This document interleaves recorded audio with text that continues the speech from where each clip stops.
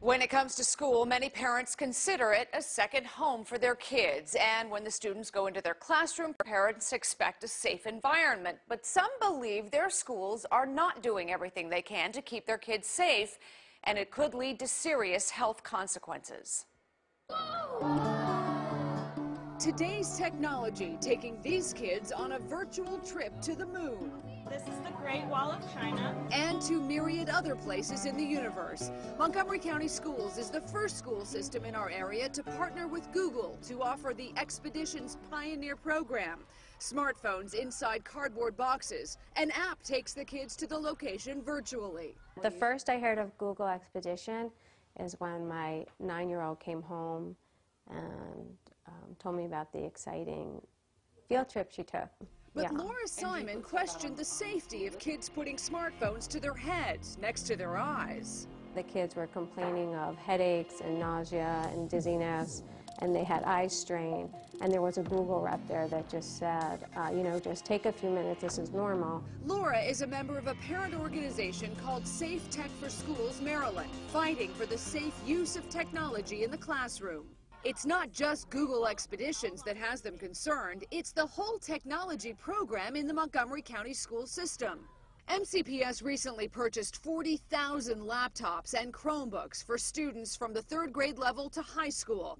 They upgraded the Wi-Fi system, installing routers or access points, some right in the middle of the classroom ceiling, over student desks. They are emitting radio frequencies all day long. Lisa Klein's 8-year-old son has his own school-issued Chromebook. I'm concerned that he's getting exposed to radiation, even low levels, without my consent, but mostly without knowing what it's going to do to him long term. Neither Klein nor the rest of the parent organization is asking to get rid of the technology. They simply want it used safely. This is a health issue. And at MCPS, it's being treated like a technology issue. They need to teach students how to use their devices safely, and there should not be wireless in the schools. Sherwin Collette, Chief Technology Officer for MCPS, declined an interview with Fox 5. But in a Board of Education meeting last September, he said reducing Wi-Fi in his school system makes no sense. We cannot live by a precautionary principle on this count that says, because we may not know something, we must do nothing, and we would hardwire all devices. It makes no sense. I think that the Montgomery County schools are misinformed, and they're making a huge mistake that is compromising the health and safety of the students and of the teachers. An expert on bioelectric magnetics, Dr. Deborah Davis is the founder of the Environmental Health Trust, a nonprofit working to protect kindergarten and middle school children from health risks of cell phones and Wi-Fi systems. She's done more than 200 studies on the subject and says even relatively low exposure can interrupt normal brain or reproductive development in a child. We think that this is going to be related to leukemia and possibly lymphomas later on as well. And again, the question is, do you want to experiment on your children?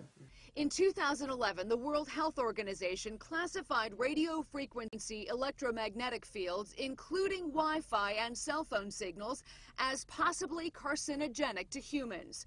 Some scientists say radio frequency waves don't cause cancer, but more and more experts in the field are coming forward expressing concern. The American Academy of Pediatrics, along with the Government Accountability Office, or GAO, are urging the FCC to adopt up-to-date radiation standards. Current standards are 20 years old and don't account for a child's use. More than a dozen scientists and pediatric neurology experts from Harvard to the California Brain Tumor Association have written letters to MCPS, joining the parent organization in urging the school system to switch to wired technology. To hear people, oncologists and epidemiologists, saying, I don't know about this stuff, I mean, that's good enough for me. I don't want my child to be the guinea pig in that experiment.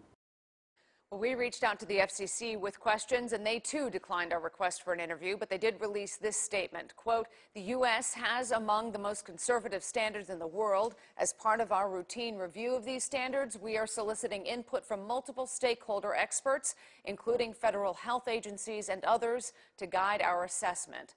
Meanwhile, Russia, Italy, France, Switzerland, China, Belgium are among more than 20 other countries in the world that have enacted policies to reduce Wi-Fi school and exposure in schools. And there are communities here in the U.S., including several in Massachusetts and in New York and in California, that are taking action to reduce Wi-Fi or even ban Wi-Fi altogether. It's interesting. It's scary. I mean, think of how often we have, you know, this technology up, you know, so close to us, our phones that we put to our head, and you know, you don't realize. There's even a disclaimer on the phone that says, don't put it right next to your head. Use your earphones, but people don't know. People don't know. All right, good information. Thanks, Laura.